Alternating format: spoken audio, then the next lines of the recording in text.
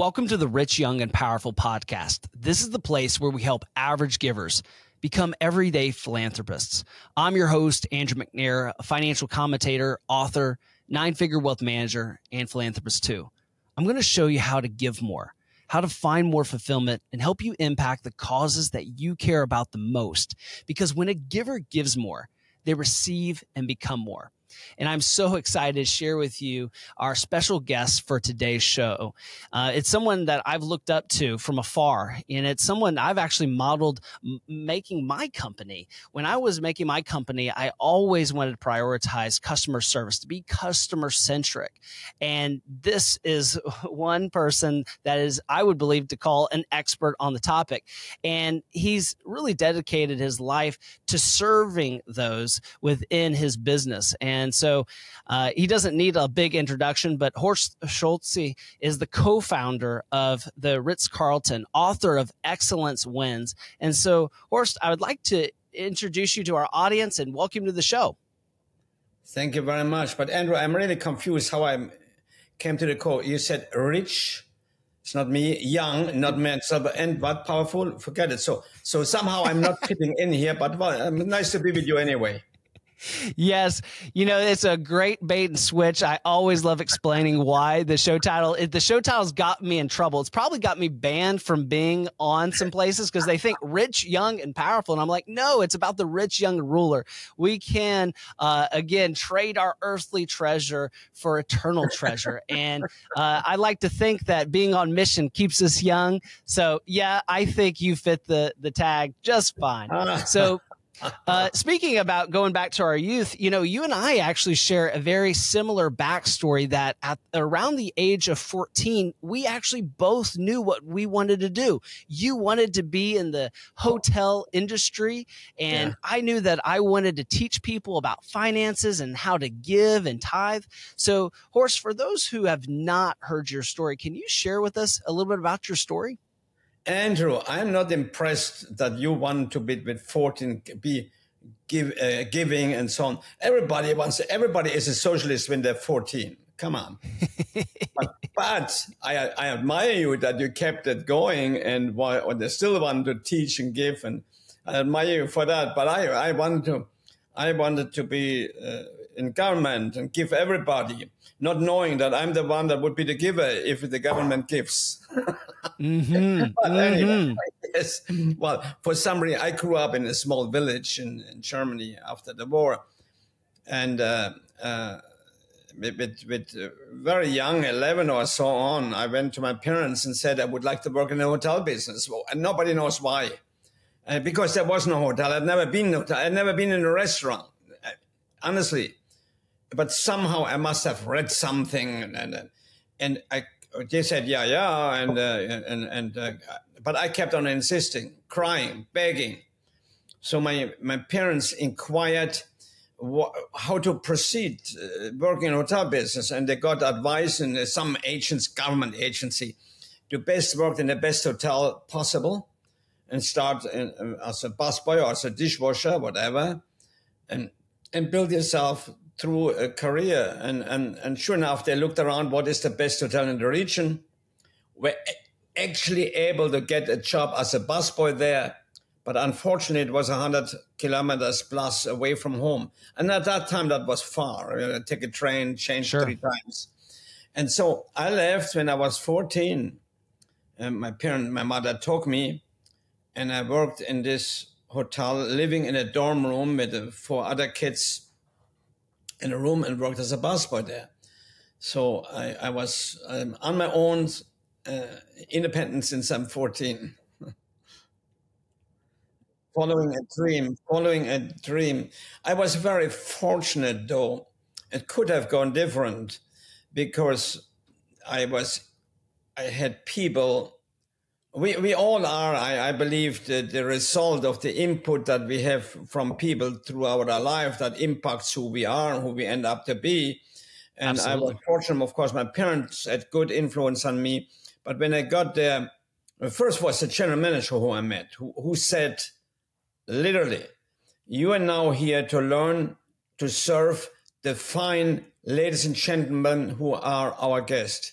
You are here to learn how to serve them. The next person I met was the maitre d', who changed my life with 2 sentences, by the way. And no kidding. Now, I didn't know it at the time. It went over my head what he said, but never. In the next 3.5 years working with him, I learned that's who he is, and that's what he meant, and it impacted me dramatically. In the first sentence, he said, now, tomorrow, young man, show up here at 7 a.m. If I meant 1 minute after 7, I would tell you so. He established in one sentence that he means what he's saying. We are precise, we are exact, we mean it, and we have rules and regulations by which we live. And but I didn't get it. And the next sentence was, and don't come to work. Come here to create excellence in what you're doing. Now, that really went over my head because I knew what I had to do next. I wash dishes, clean floors, and so on, which I wanted to do. But excellence and washing dishes, I didn't get that. I learned from him, and he was talking about giving, the greatest giver ever, because he had high intent of teaching us and helping us young men and young women to be successful in what we're doing and become excellence in what we're doing. He had high intent in everything. And there's probably no more selfish gift than give of yourself with the intent to make others successful. Absolutely. I totally agree. And I think it's so important for people to, understand that you weren't born into the hotel industry. You didn't even have a hotel in your town, and you started at the very bottom. I mean, talk about stewardship. I mean, you don't go from busboy to hotelier without, an emphasis on stewardship. Yeah, well, think about it. I mean, really, very sincerely, and I'm not being arrogant about that. I left a small village, being an elementary school dropout, and about 50 years later was voted #1 hotelier, maybe ever #1 hotelier in the world, and applauded. If I would think that came from me, I would be the ultimate arrogance there could be. I know that wasn't me. I know for some reason God had me on the swing. I grew up Lutheran. When for my confirmation, I had to go to confirmation teaching at the pastor for 3 years, once a week, before you get confirmed. And after that, the pastor gives you a word for life.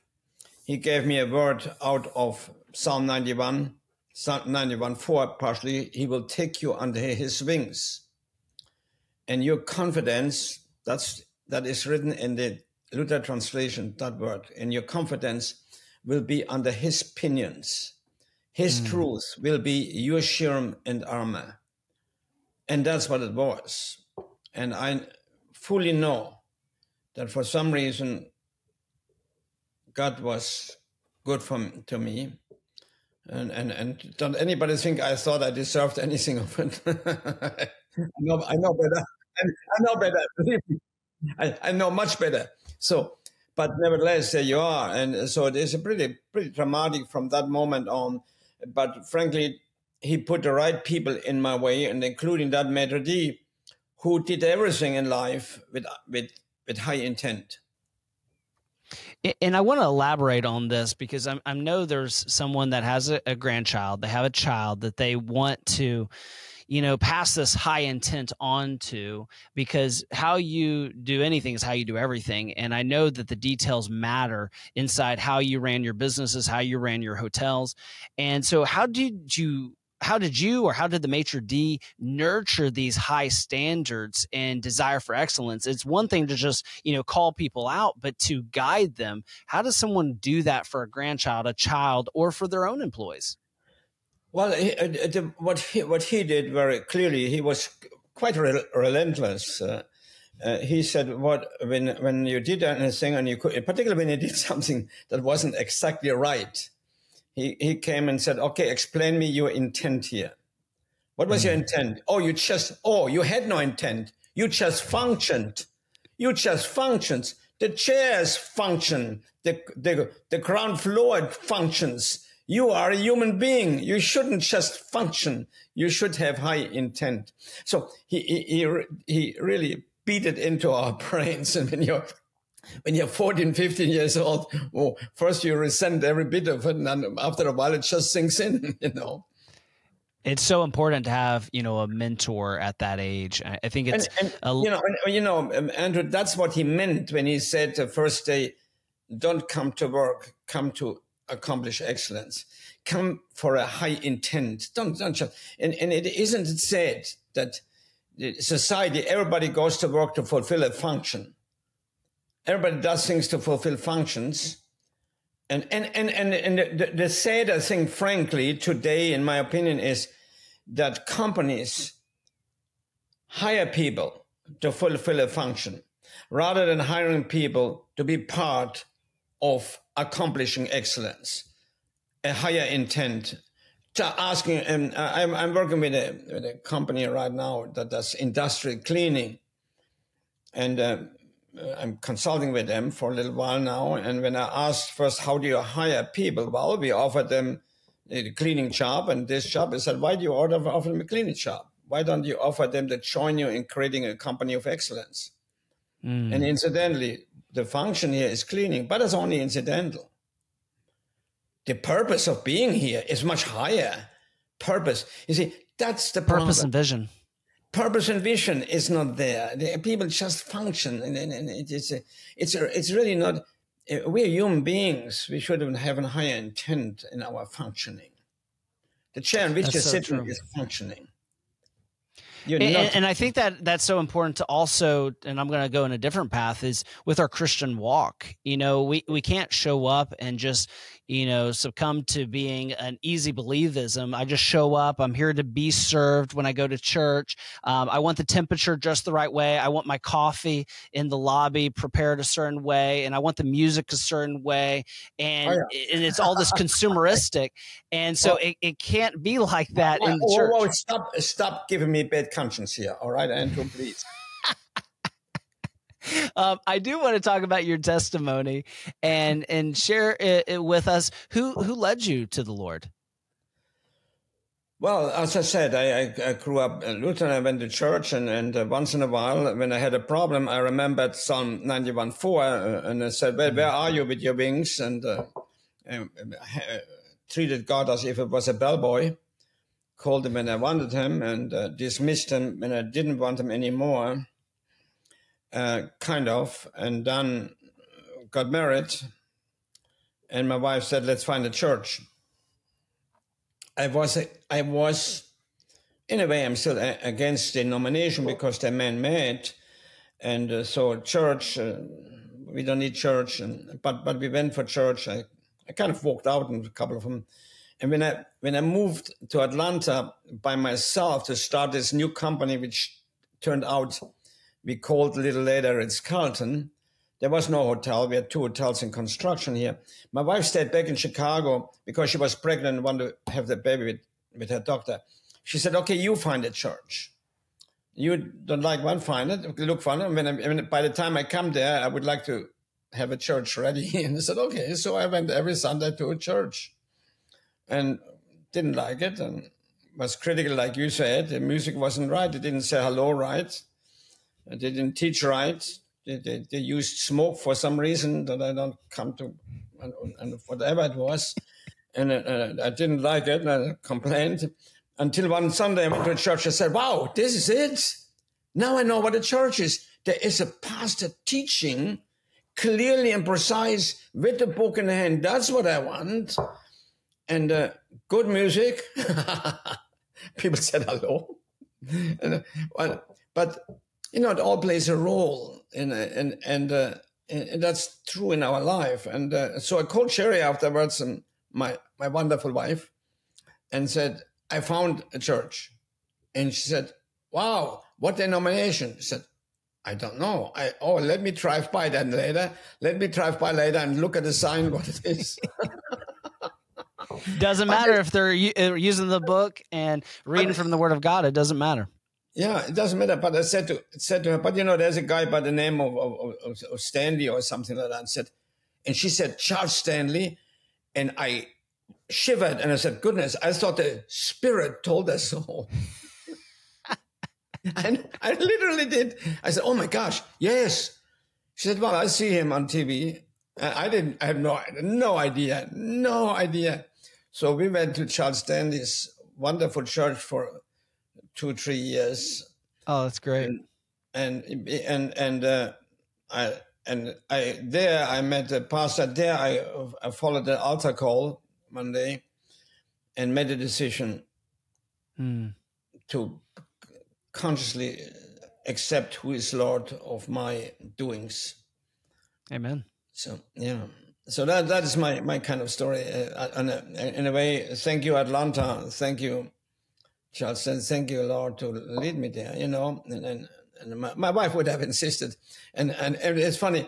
So my wife, before we came here, of course, we prayed, should we leave? I had a wonderful job in Chicago. We'd hired a wonderful company. And I was a young star there. But we prayed heavy and we came here. And after the first 2 years, I thought it was a serious mistake. I didn't tell Sherry because she had a baby. We couldn't sell our place in Chicago. We had a new place. We had debt. We had all kind of problems. I didn't want to burden her more. But after a while, I had to because it was coming to a disaster at my job. So I said, Sherry, I have to tell you something. I'm sorry, but we made a mistake moving here. And she very coolly said, don't argue with God. We prayed on it and we are fine. I said, okay, I want to argue with God in front of you again. Well, I also know that you had a major point in your life dedicating your life even closer to saying, hey, use my platform, use my influence, and that you'd be speaking even in German about God because of a health scare. It's really, I wrote it to an extent, somewhat in a book. It was a last minute thought to put that story in there because I wanted to have a business book based on stories, but not, and I had to tell my stories, of course, but not personal. And on the end, I thought, since I made it my stories, I would be nearly lying if I don't tell the rest of the story. Mm-hmm. And that was my encounter with cancer. Things were going great. In the meantime, Ritz-Carlton, we had the name Ritz-Carlton. We had started to expand into the world. We were being voted best hotel company in the world. When I went somewhere, people applauded. Everything was fine. When I had a checkup and checkout and cancer and had an operation, and then I was told that this is a very serious cancer, which always will come up as a snowstorm within 10 months or so. So you should get your stuff in order and so on. I didn't accept that and went to the next hospital, went to Dana-Farber, and they told me the same thing, but I didn't accept it. So I went to MD Anderson, they told me the same thing, but I didn't quite accept it, so I went to Mayo Clinic and they told me the same thing. So, what happened there, what you referred to was when after they determined that, they said, we're going to have to take a scan right away and see if it is already back. They said it comes back as a snowstorm. That was the words. And let's take a scan. And they took a scan on a Monday afternoon. I was supposed to tell me on Thursday, which is kind of silly. But on Wednesday evening, my wife and I were literally lying on the floor praying. And I had a 1.5-year-old there and a 5-year-old and a 10-year-old. And 10 months, how can I do that? We were actually crying when a friend of mine who happens to be very even-tempered man, I'm not, I'm not even-tempered. And he walks in and said, hi, guys, how are you doing? I said, how the heck do you think I'm doing lying here crying? What do you think?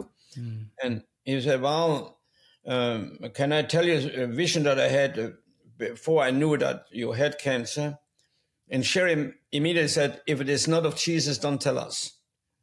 And he said, no, it's of Jesus. And he told us a story that he woke up at 3:33 in the morning. He said, I don't know why 3:33, but I woke up at 3:33 and I knew there was a presence in the room. It didn't worry me. And that presence said, don't worry about your friend Horst. I have other plans for him. He will speak for me in English and in German to larger groups. Wow. So you can imagine when you have a moment when you, in total panic, looking at your small children, knowing you have 10 months, which every expert tells you, and then this hope comes to you. And and that is what God gives us, hope, through our life. And some people, there are two boxes of gifts that are in front of you. One we know has hope and beauty, potential, and everything potential if I'm not a believer. And the other one is dark and I know has nothing. And yet people select the other one. How crazy can that be? I mean, this is intelligent people make the decision. There are two boxes and I take the one that is disaster. The other one has hope and I'm not going to take that one. It's just, intelligent people do that. It is, to me, it's unbelievable. But anyway, that was that experience. To round that experience up for a moment, is about 3 years ago, I spoke in Johns Hopkins University, and we had dinner. And besides me was the chief oncologist, whom I'd told that I had cancer. And he said, "What cancer do you have?" And I have to look the name up all the time, forget the name. He said, "Oh, no, you didn't have that cancer. You wouldn't be sitting here." I said, "Why do you say that?" And I said, "Nobody survived that cancer. It's a very rare cancer. Nobody survived it." I said, wait a minute. I argued. And he said, "Well, if it's so," I said, "Well, 25 years, the diagnostic was not that well. You probably didn't have it, otherwise it wouldn't be." Well, and then when I argued, he said, "Where were you operated?" "Well, in Piedmont in Atlanta." He said, "It's a good hospital.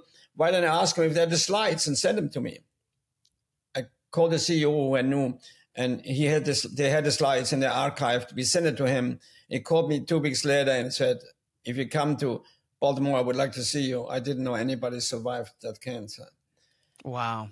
What a miracle. Now, you could think that maybe I say God took special care of me. I'm not saying that. I'm just grateful.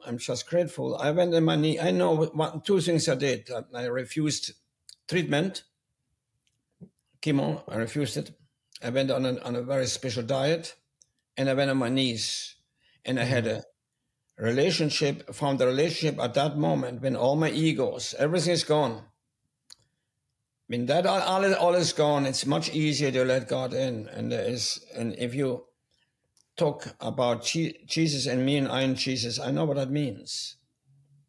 And it's sad that for many times it does take a health scare. It does take a real illness to put us on our knees, especially when we do have ego, when we're doing well in business.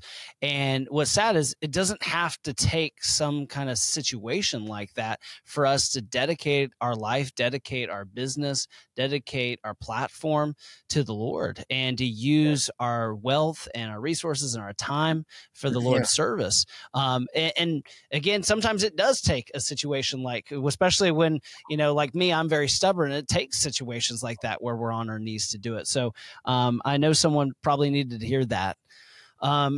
When I was reading this book, which is fantastic, if anyone's in business, if they know someone in business, this is a great gift. Your book, Excellence Wins.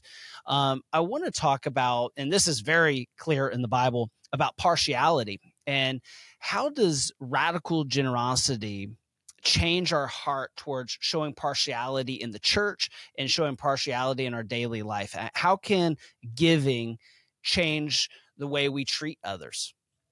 Well, look. We are when I talk to people about that subject, and I know it from my own experience around me.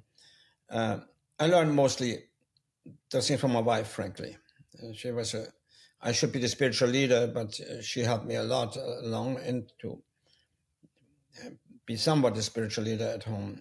But I was not that generous because I was a warrior. I would have liked to give more, but I was scared. You see, the willingness to give more is once you have believe God that He will take care of you. You know, yeah, we believe Him, but let me make sure myself now here. Okay, let me make sure, because I'm in charge, and I think that as the leader in the home, as the earner in the home, you have the responsibility to make a living and take care of your family, very definitely. Sure. But you have an equal responsibility to trust God and be willing to share also with others. I mean, absolutely. And so it takes, in the beginning, a very deliberate, and we made it deliberate by sitting down and say, what are we going to do this year? This come now. How are we going to do that? And where do we want to? And what is it? And so it takes this deliberate piece, and then, of course, at the end of the year, you look and say what happened, because other things came in between, and sometimes I was still scared. I went too far. Yeah, oh my goodness, and now the taxes are coming, now this are coming, and so yes, I had that, like every human being, nearly every human being. But I can tell you sincerely, and I admire people who don't have that, who can do that without. And let me tell you something, because I could not. I was then worried on the end, and then the following year became an exceptional year. Like here, I'm 84. I'm working in the last, and I still had that last year. I mean, when I was 83, and I said, oh my goodness, and I have a commitment. When I leave, my wife is younger, and we will live longer, particularly in her family. That when I leave, that I have taken care of her. It's my big worry. Sure. I promised her that when we got married, that I would not leave her without taking care of her. And then so I even had it year, and then of course, and then this year with 84 is a banner year for me. After I was worried for a moment that we went a little bit too far in our giving.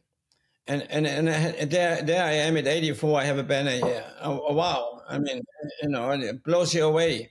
And so, and I when we just looked at next year, and I said, gee, wow, I should have really, before 84, 85, developed more trust in God than I have. Yeah. We made sure we were giving. We made sure we realized that people who needed more. We have our efforts. And my wife has a wonderful, whatever that you call it, and she takes care. Plan A, she calls it. She takes care of individuals that are immediately in dire street about things. For instance, she has this woman who just paid her rent for 1 year, because and so and she's fulfilled, and I'm just being part of it. It's a great fulfillment, a great thank you for having the opportunity. Thank you for having the means to help. Thank you. It's on the end truly enriching and fulfilling. And that's what we have to know.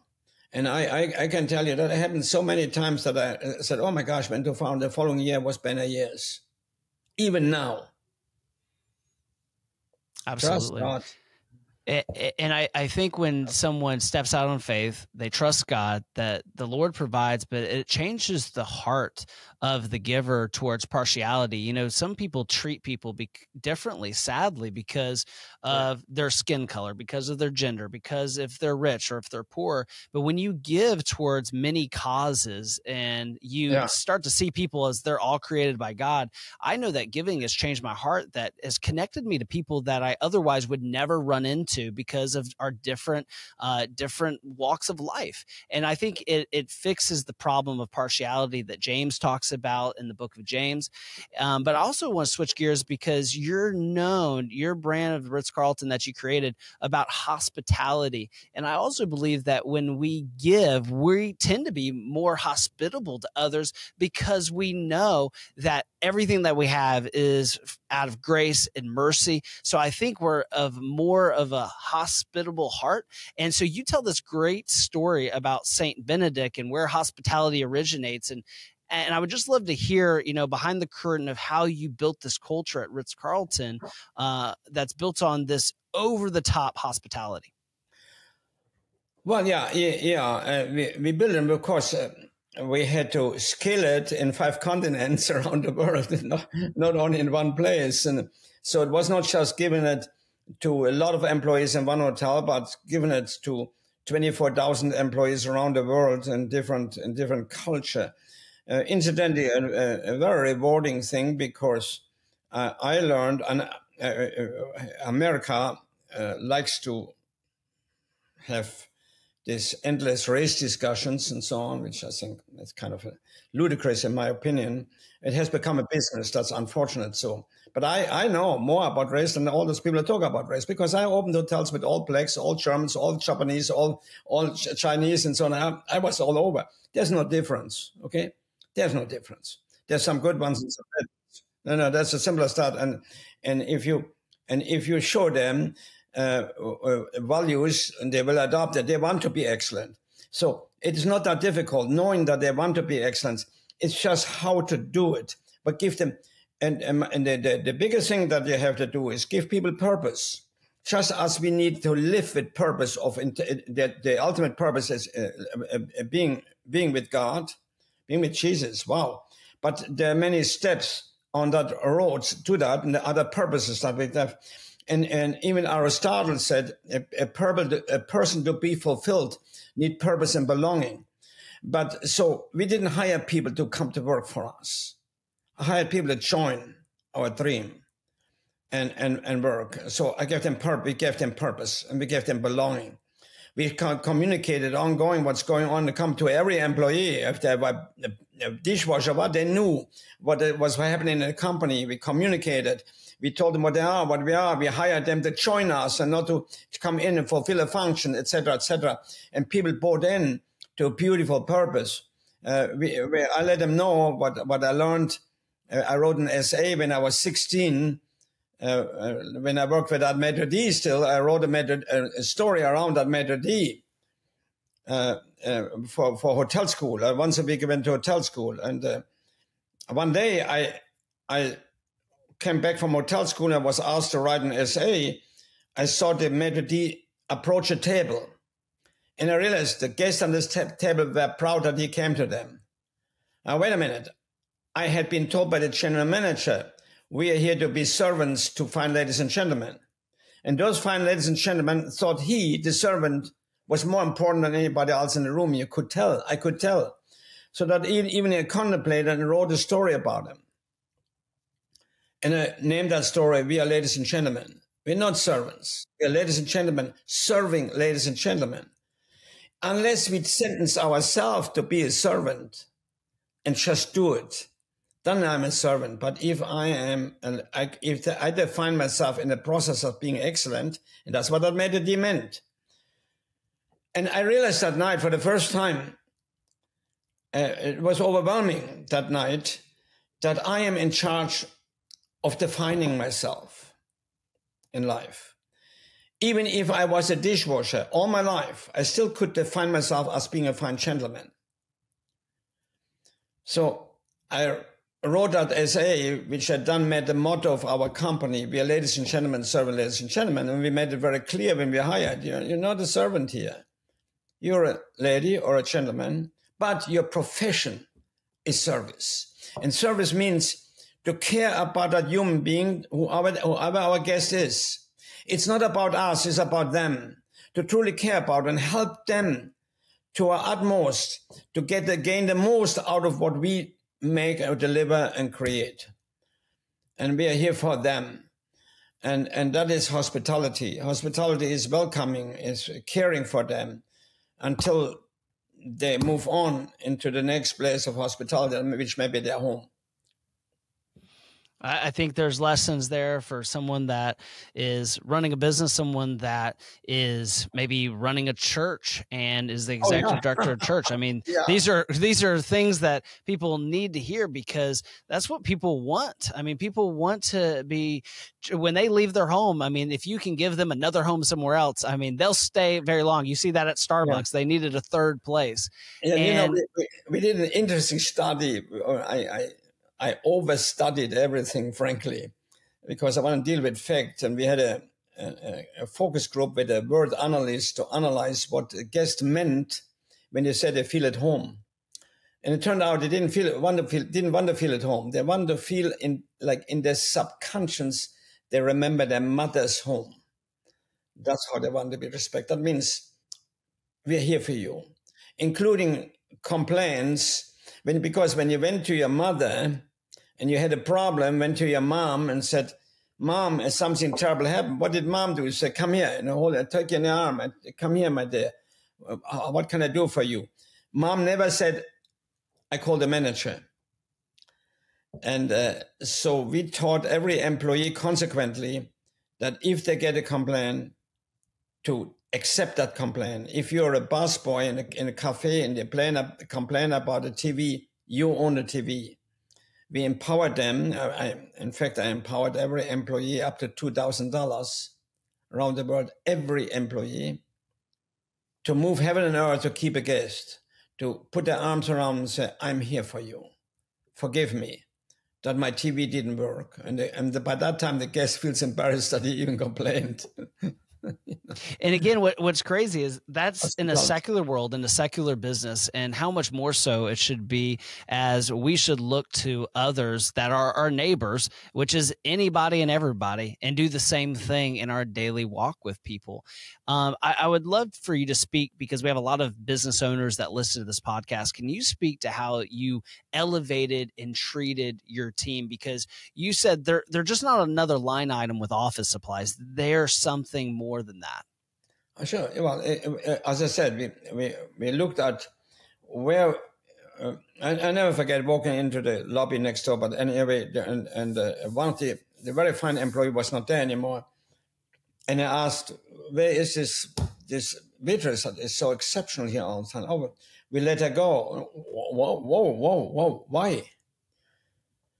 "Well, she didn't show up on time." I said, "That is pretty sad. That she made a mistake and we immediately dismissed her. You mean she didn't earn somehow over the few years the right to make a mistake? We didn't forgive."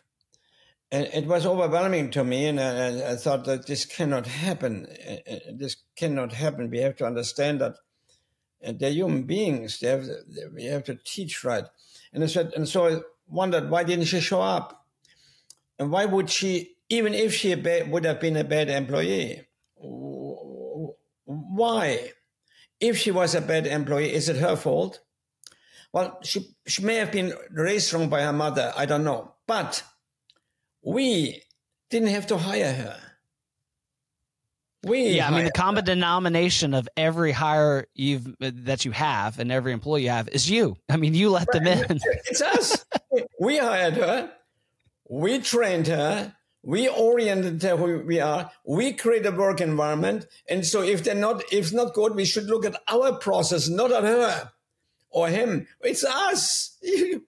Well, if it's the wrong employees, then my dear friend, you are not doing very well at selecting people. It's you, leader. It's not them. It's you. You are the one that made a mistake selecting. You have the wrong work environment. You have the wrong orientation, the wrong communication. You create a wrong environment. It is you. And if you accept that, then you're able to do something about it. You will not be able to do something about it said they were bad. Nothing.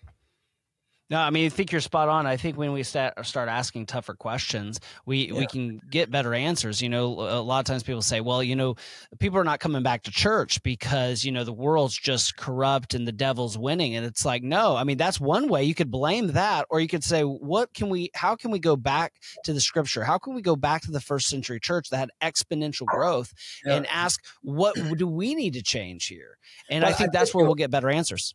I bet you in that church, they didn't question the word. They didn't say, oh, I don't like this part. I take this out and correct it.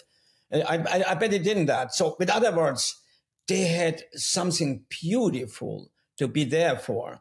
You know, let's say like the European churches, I can tell you why they're empty. That's very simple. It's a very simple reason. They want to be closer to the people.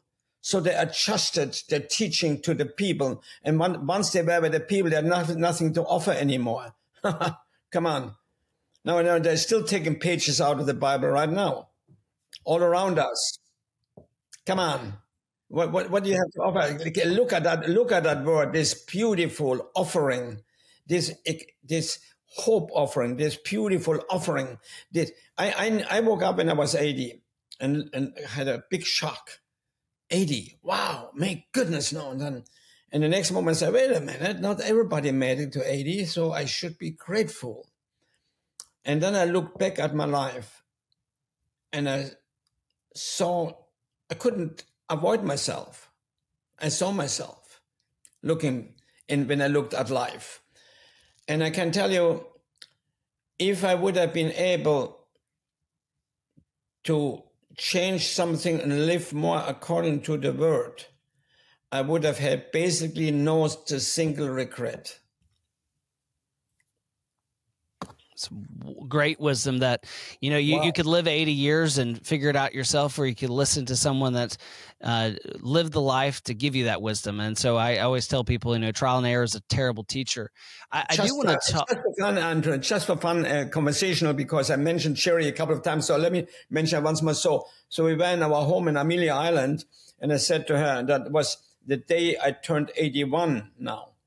That next day, I said, I drive to the end of the island and I come back on the bike and come back on the ocean side on the beach with the bike.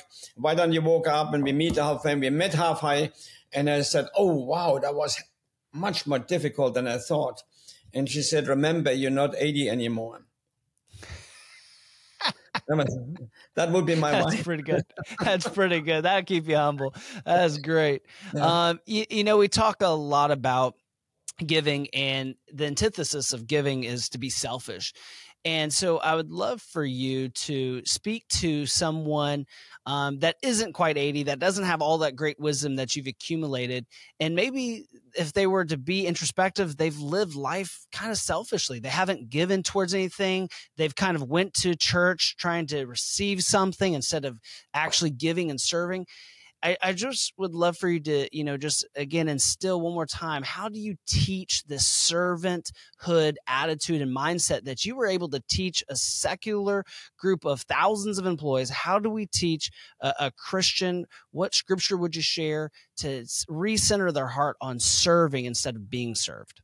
Andrew, I'm sure you would find many that would do that much better than I would. I don't know. Yeah, no, very sincerely. It is basically a synopsis of what I have said before. This issue of being fulfilled in life. When I look back, and I told you this review that we have every year, and when I look back and it worked out, and sometimes I was, maybe went too far, but it always felt fulfilled. I did it.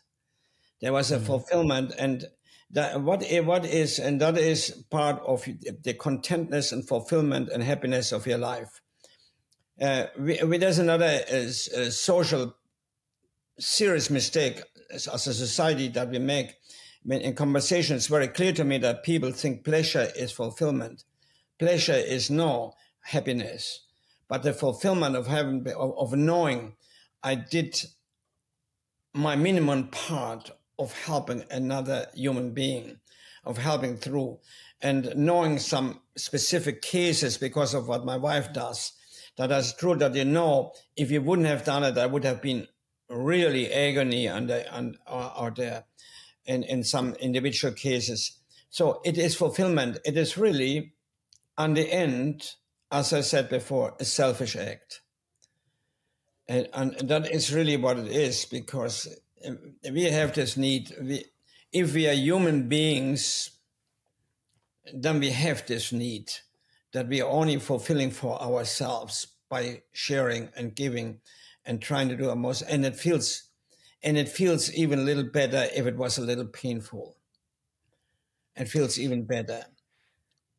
Well, that's why you're qualified to answer that, because you just share some great wisdom to everyone that I know needed to hear that. I know I needed to hear that. If you could write one tweet, Horst, that would be read by everyone. And I mean, in a whole world with so many people that don't believe and don't have a personal relationship with Jesus, what one tweet would you write that if you could know it would be read by everyone, what would you say? Well, I'm sorry, that caught me off guard. Well, I have mentioned several times, excellence is no accident. It's always the result of high intent and the decision for high intent and hard work. It doesn't come by itself. It's hard work. However, it's a decision for high intent, and it's in your destiny. Now look at that at one side. On the end is your destiny. This world's destiny in this world. That your destiny is not an accident either. It's the decisions that you made in life determine your destiny. So, and if those decisions were of high intent, then clearly your destiny is also high. And so what does that mean? That means having purpose, high intent, or even in the small things that you do, have purpose. Be sure, but if you're a leader of a large group, be sure that your purpose, that you question yourself, is my purpose good for all concerned? Your purpose cannot be selfishly only for you. It has to be good. Like if you're a leader in a company, it has to be good for the investors, for the employees, for the customer, for society. If the answer is yes, and now you go away and say, would God approve also? I love that. In that moment, you can no longer have any compromises in what you're doing, because you speak for all. That would be a fantastic tweet. Excellence is not an accident. Yeah, I'll leave you with this last question, Horst. Do you have a strong belief that isn't shared by popular culture? It's a pretty broad question. You can go in a lot of different ways with that. Andrew, do you have a strong belief that isn't shared by popular culture? You can't open that. That would be opening up a very long conversation and many things. That's probably true. I can tell you, we have to understand that we have to be careful, particularly today. The culture, the thought of the culture is not necessarily the right thought. Otherwise, Hitler would have been right. The danger that we have, and I see that in our culture here, there are millions and millions and millions just follow culture. That means they're not thinking. That's a horribly dangerous thing. We have to be still thinking. When I see, for example, when I see some people, I see some cities that are disastrous, yet they elect the same party over and over and over again. I mean, you come on. That's insanity. It's insanity. Insanity. That means you weren't thinking. I think it's a culture without high intent. I think what you're seeing is individuals without high intent. Now you have a mass group called culture that does not have high intent for their life. It's no intent at all. It's not thinking. It's just following, regurgitating things. We have to understand this is unbelievable. I have to step back and think. But it has become, if you don't think in accordance with the culture of the place, they're dismissing you. That's the dismissing, because you're thinking they're not a culture. The belief, the following, and going along with culture and the fashion, the fad of the moment that you're right. Yeah, that's not true at all. That is not necessarily true at all, and it's very, very dangerous. I should keep on thinking and say, what is the intent here? What's my high intent? What is really good for all concerned? I mean, you know, That's when so you, I mean, it is so amazing. And when I see that the disaster, I lived in one city that was total disaster for 80 years, they vote for the same party again next time and think something would change. It's impossible. Exactly. If I do the same thing, I get the same thing. And the way to cure that insanity is high intent. And I'm glad that that's the theme of, this show. I mean, and it's the intent of what you talk about in your book. And there can be a high intent with our giving as well. And that's what I want to leave our listeners with is you should think out your giving. You should think out what's the mission statement for our family? What are we going to give towards? What are we going to serve towards? And what are we going to believe in as a family? And that's only up to the leader. Ideally, it should be a joint effort with you and your spouse. But at the end of the day, I mean, it's important that as a leader in your home, that you have these tough conversations to create high intent. So, Horst, I can't thank you enough for coming on the show. I know everyone needs to pick up this book. Excellence Wins is a perfect gift for someone that you know that has a business, that is in a manager role, that wants to be a leader, not just a manager. And this would be the book for them. I'm very thankful for the book. It has been adopted by many companies as a guideline. I have one CEO of a scientific company that bought 5,000 of them to give to his employees. Another one, 3,000 and so on. And it is truly run in organizations as a guideline now. And it's very fulfilling.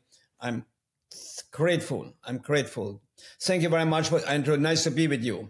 Oh, thank you so much. Well, that's all we got for this episode of the Rich, Young, and Powerful podcast. One thing that would really help us out is if you could rate our show and leave a comment on iTunes and Spotify. Also, check out our YouTube channel, The Everyday Philanthropist, to get your questions and answers to those questions for tithing and giving and philanthropy. And also check out my new book, The Giving Crisis, to hear my story from greedy to generous. Until next time, remember that when a giver gives more, they receive and become more. See you next time.